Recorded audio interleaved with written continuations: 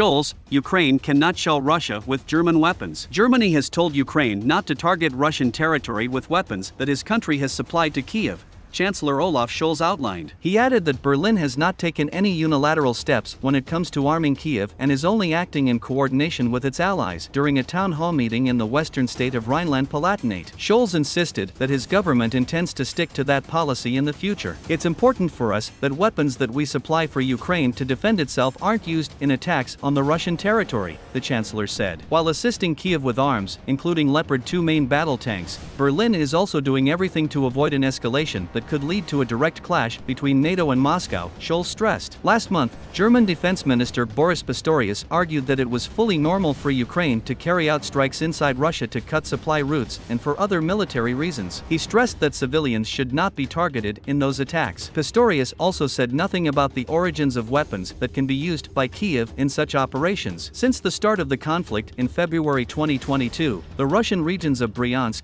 Belgorod and Kursk, all of which border Ukraine, have been the targets of numerous drone and missile attacks by Kyiv's forces. One of the deadliest cross-border attacks took place in Bryansk region on April 30, with the shelling of the village of Suzemka from a multiple rocket launch system leaving 4 civilians dead and 2 others wounded. Moscow has long been warning that it considers the use of Western-supplied weapons by Ukraine for attacks inside Russian territory a red line.